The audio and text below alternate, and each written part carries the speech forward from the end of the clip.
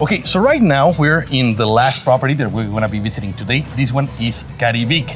So, Ruby, tell us where we are. We are at 5-minute walking of the beach. Literally, the beach 72. It's the only beach we can bring our dog with you. So that's it. The beach at 72nd, that's Colosio Avenue. Two things. Number one, it's a blue flag beach, meaning that they control the quality of the water, meaning that they have a lifeguard on duty, meaning that they have toilets, meaning that they have a lot of services. And yeah, it's a beach that is also pet friendly, and it's just a couple of blocks on that direction. And so here, this one is 62nd? 62. 62nd Street.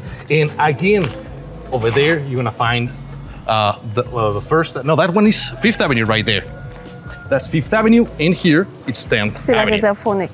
And yeah, again, that's the Federal Reserve. So again, when they finish building right here, as you can see, the construction is undergoing.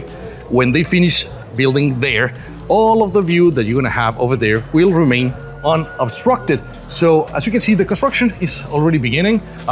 When is the delivery planned for? It's for January 2025. January 2025. Okay, so there are still units available here.